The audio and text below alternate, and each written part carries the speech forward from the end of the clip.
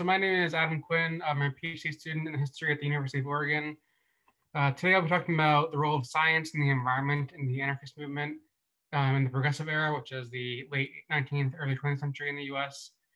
I realize my internet connection might not be ideal since I'm in Oregon, pretty far away. So I have more text in this PowerPoint than I normally use. That way, if there are any audio issues, you can kind of read and get my general point. So I have a few key questions first.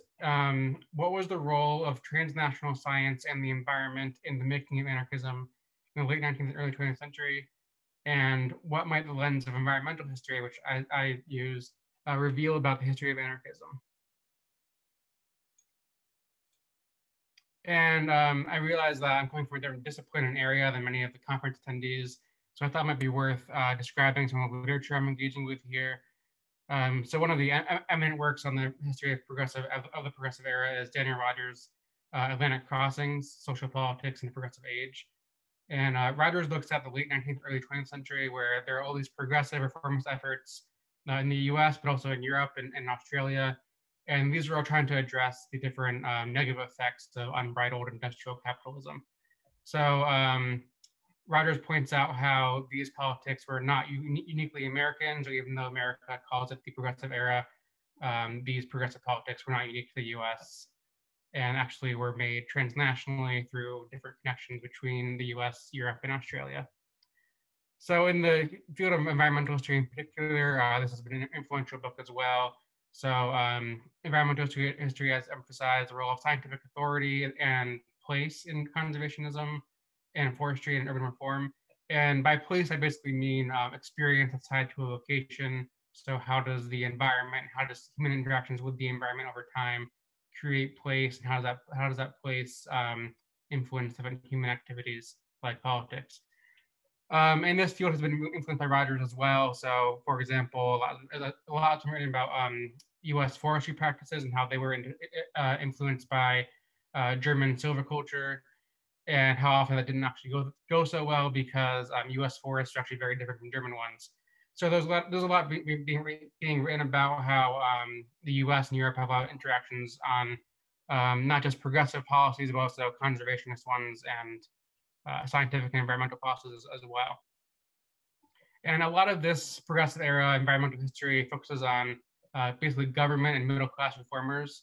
There's only a pretty small but growing field of working class environmental history, and that tends to look at how workers have responded to local work and living conditions.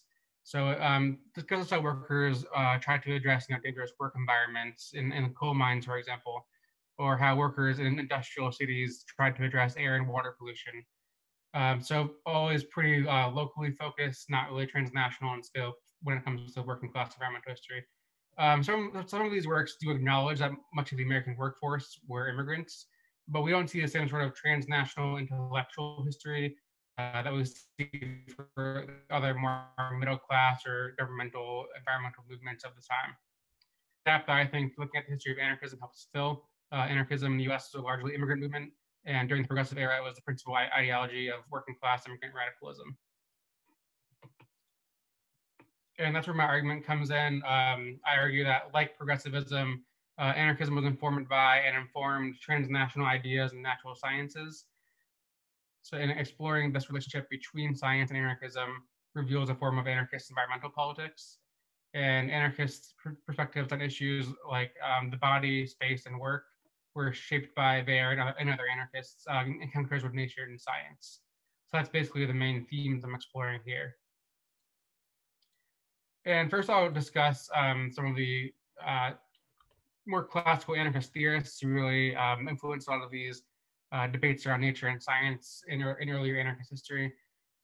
So first I'll discuss, let's say, Reclus, who was an anarchist geographer and conservationist. He basically tried to use geography and natural and human history together to advocate for what he called communist anarchism. And for those who aren't familiar, that basically means common ownership of the means of production. It's anti-state, anti-capitalist. It really emphasizes, to Reclus, spontaneity, anti-authoritarianism, of course.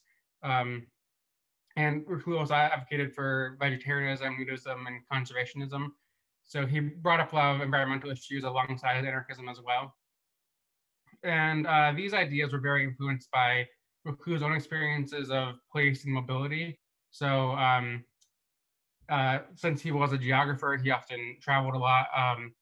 Earlier on in his career, he traveled throughout Latin America. He actually spent some time on an American slave plantation in Louisiana and as a tutor. And there, that really informed his kind of anti-authoritarian, anti-capitalist politics. So his different experiences of place as he traveled the world really influenced his ideas. He also had a pretty anti-racist for the time belief system because of his encounter with a lot of different cultures as well. And mobility, of course, is very central to this too. So often environmental historians just focus on place, workers in Chicago and how Chicago influenced their politics. But for the anarchist movement, which was very mobile, had a lot of immigrants, that had a lot of traveling scholars, mobility was also very central. So traveling through different places was very central to the making of these ideas. And those, of course, in this earlier history of Reclus, and I'll talk about Kropotkin as well, imperialism, colonialism, and global capitalism are also kind of central to the start of anarchist ideas as well, because this mobility was made possible by these systems that they opposed.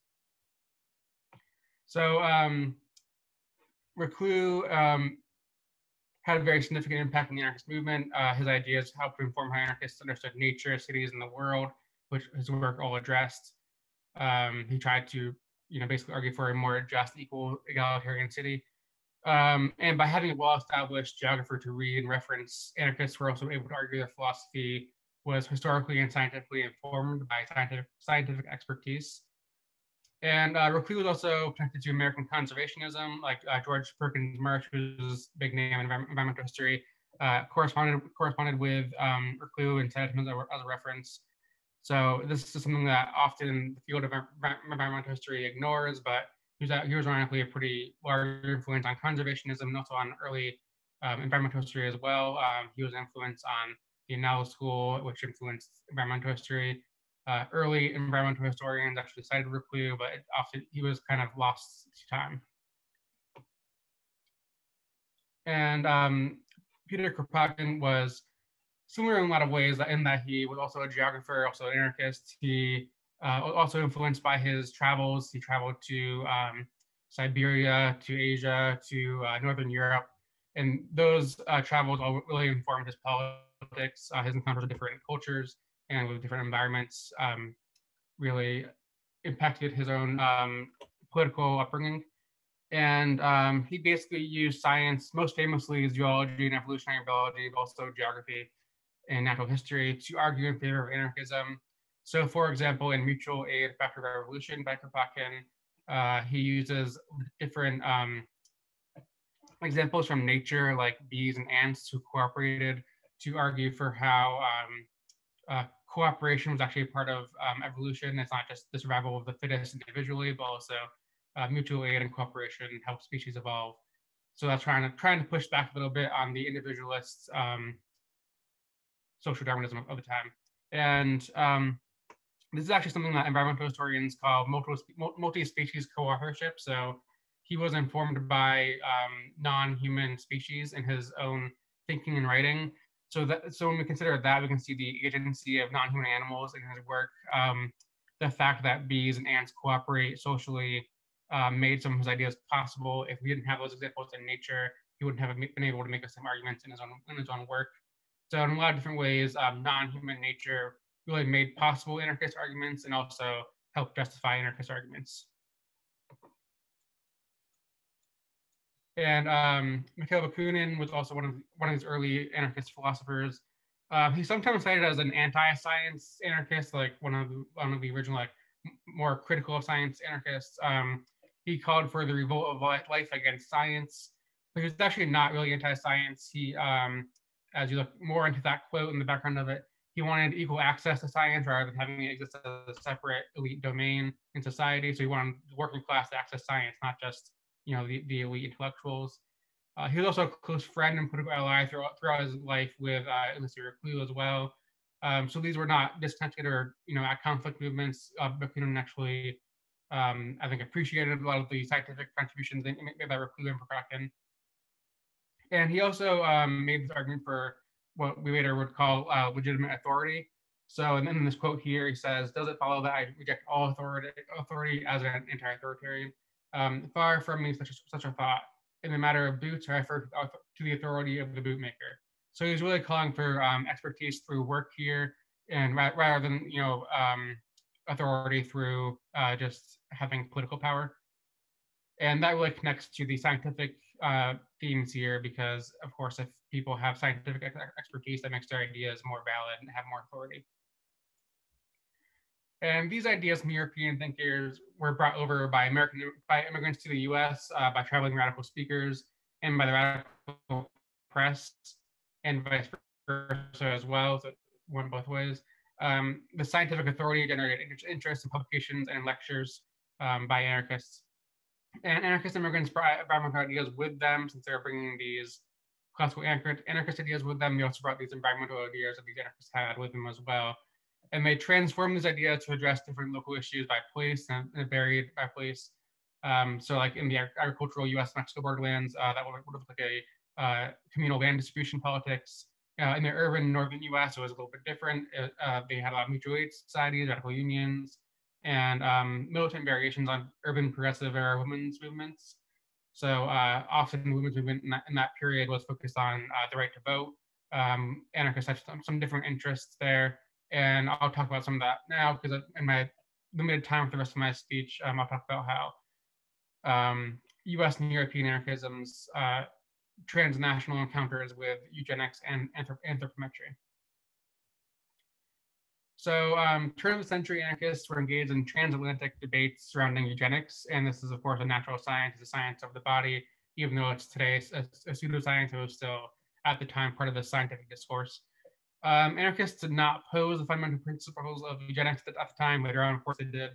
But they stressed different problems and solutions. So they had different views of who were undesirable to prevent the improvement of the human race. Of course, that would have been the ruling class rather than people with disabilities or the working class. So people like Kropotkin argued that the rich were actually the ones who were undesirable and needed to be eliminated from the germ pool, if you will. They argued for working class birth control access, and they also advocated for urban environmental change. So it wasn't really the eugenics of sterilization that we're used to encountering, but it's a very different kind of eugenics. And then here on the right in this cartoon, this sweatshop boss is telling this policeman to arrest who looks like Emma Goldman, because she's advocating for birth control, and if there's birth control, like, he gets less cheap labor in the future in the form of working class children. So this is also a class issue, not just a scientific one. Kropotkin actually spoke on eugenics at the first International Eugenics Congress in London in 1912. And this was reprinted for US audiences as well, so it traveled across the Atlantic. Kropotkin did not question eugenics' goal of germ improvement, but opposed sterilization. He argued instead for urban environmental reform and to address social and environmental contexts that cause disease and crime in the human race. So he thought if there were more equal cities and more clean cities and so on, there would be less disease and less crime, and that would be a different way of achieving the same goals as eugenics, which wanted to achieve those through sterilization.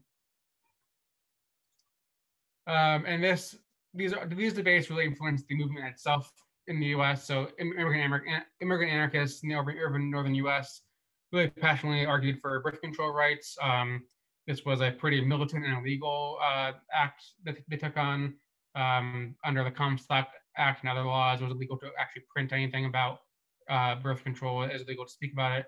So a lot of anarchists, most famously Emma Goldman, but many others as well, were arrested time and time again for speaking about birth control. And this was part of a more general ethic of nature and science that stressed bodily and social autonomy. So in the quote on the right, we can see that where this anarchist moral of health and nature, where they want morals to only be about whatever is natural, whatever is good for the human body. And that's really contrasted with their understanding of socially constructed religious and legal codes. Of course, their own positions are also socially constructed, but they saw religion and law as, more abstract, more false than whatever could be observed in the body and in nature. And eugenics and anarchist movements were interconnected through place. They often organized in the same kind of urban locations. Through scientific understandings, they had the same kind of scientific debates, same scientific circles. Political goals, like I mentioned, like they had the same goals of, improving the conditions of the working class sometimes, improving the conditions of the human race, of course, and shared experiences of repression and defense. So like I mentioned, many anarchists were arrested for birth control speeches and writings. It's so, of course, were other parts of the eugenics movement, and there was a lot of overlap there. So different parts of the eugenics movement would have participated in anarchist defense trials as well. So these were definitely not opposed movements, even if they were separate at times. They had a lot of tensions through repression and through defense and through their ideas. And some major anarchists who were involved in the eugenics movement were Moses Harman, Lillian Harman, and Emma Goldman. So Moses Harman published Lucifer the Lightbringer in the late 19th century, which was an anarchist newspaper that also had as one of its main goals, it had eugenics and birth control rights. So on the right here, this is from Lucifer the Lightbringer, and it says, Lucifer's specialty is sexology or sexologic science, believing this to be the most important of all sciences because most intimately connected with the origin or inception of life, from character for good or ill, or for strength or weakness, for happiness or misery, for sex affairs, upon each individual. So here we can see how this anarchist publication is very interested in science and believes that the science of sexology was the most important, and that really informed the anarchist politics at the time. So Lucifer the Lightbearer becomes the American Journal of Eugenics later on. So it becomes less about anarchism in general and more about eugenics in particular over time. So it becomes the American Journal of Eugenics, and eventually that closes down, and their subscriber base is sent to Mother Earth, which is Emma Goldman's anarchist publication. So there's a lot of overlap in terms of the practical subscriptions and writing of these publications throughout the early 20th century.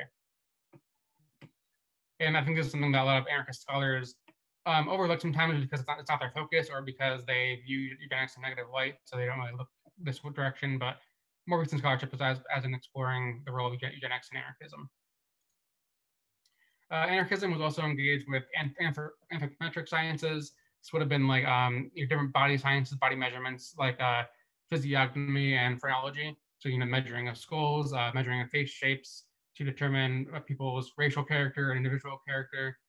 Anarchists, challenged some debates within this field, but did not question its underlying foundations. So, for example, Cesare Lombroso was a big anthropometric criminologist, and this is like from his work on the right here. This is 100 and I forget the exact number, but it's over 100 anarchists from Turin, Italy, that he analyzed and then looked at their, the shape of their jaws, their faces, and so on, and compared them with criminals in intern prison.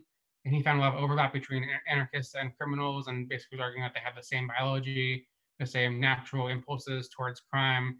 Anarchists had some important differences. He argued against actually hanging anarchists because he thought they could be reformed later in life, but he did compare them to like a natural born criminal. Pietro Gori was this Italian anarchist who also lived in the U.S. and moved around the world like many anarchists.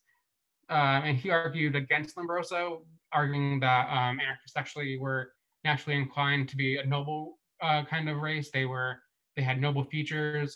They were not criminal, but they had desirable features instead.